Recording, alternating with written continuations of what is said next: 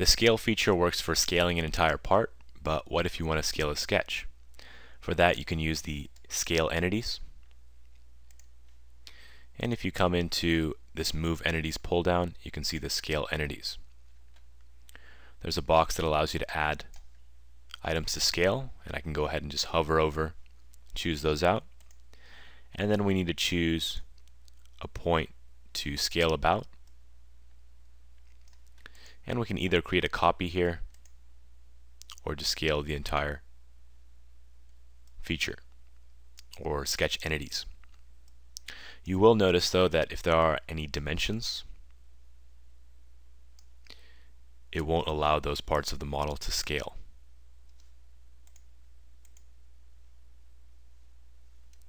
And if we do use that copy option,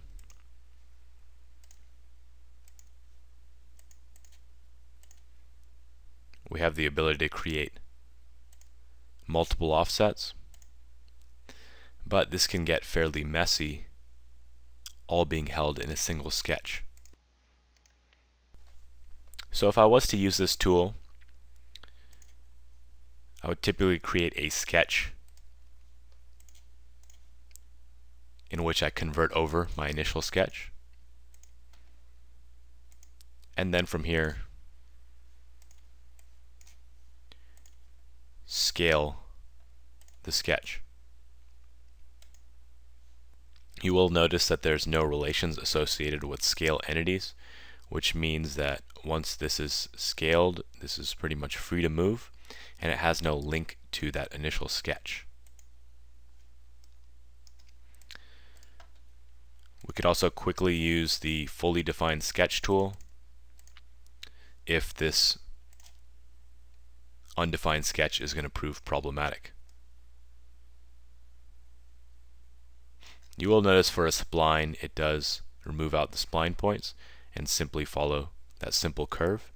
So when you do use fully defined sketch, you'll see the splines as fully defined as well.